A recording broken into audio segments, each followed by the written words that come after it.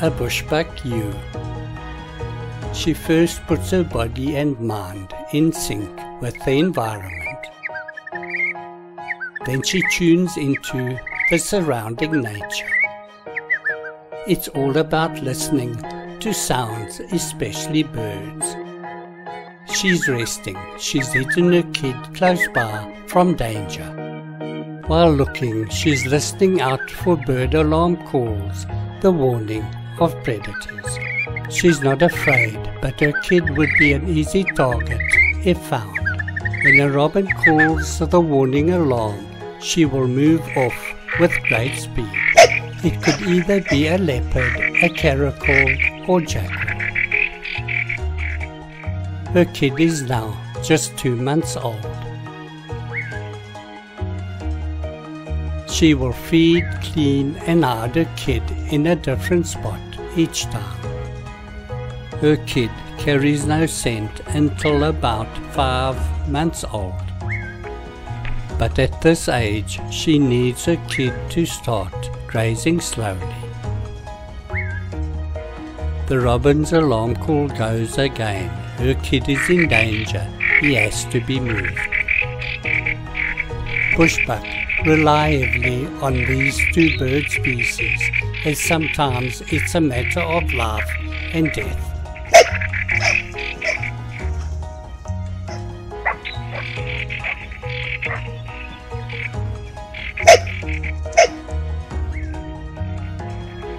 She's now in alert mode, listening to which direction the caracal is moving. She quickly hides her kid. The bushbuck then usually go into a silent tiptoe mode, moving slowly. This is what bushbuck do when danger is close. By treading on the points of her hooves, this creates no sound. Her tail is now spiky like a bottle brush. It's similar to goose flesh in humans. She can fetch her kid again when he's out of danger. The robin awaits his reward. For the warning alarm calls, he gets the ticks and flies. It's a win-win situation. It's a relationship between the bushbucks, the chorister robins and the southern boubous. The chorister robin begins from the bottom, then moves to the top. The bushbuck also benefit from this, as it helps to control the ticks and flies.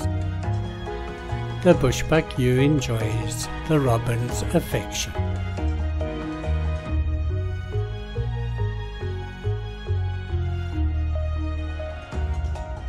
Then the southern boubous flies in to inspect.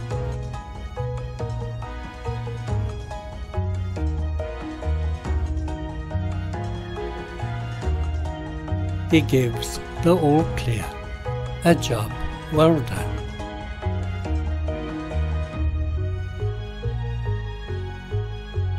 A bushbuck ram infested with ticks and flies. His shaking sound is a plea for help. The robin years and moves in.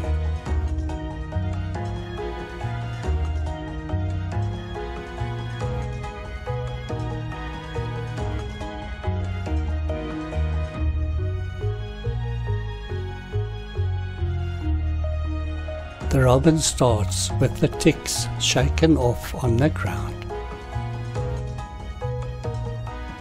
A welcome service glare and the robin starts under the chin. He's an old ram and will be lucky if he lasts another year.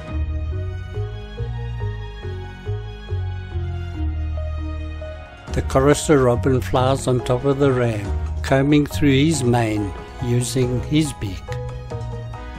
This is a hot spot for ticks.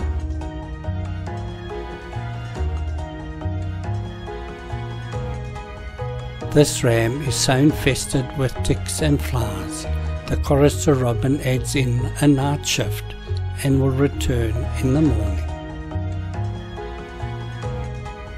the old ram waiting the next morning for the chorister robin to finish the job. But unfortunately, she's got kids to feed. He needs to wait.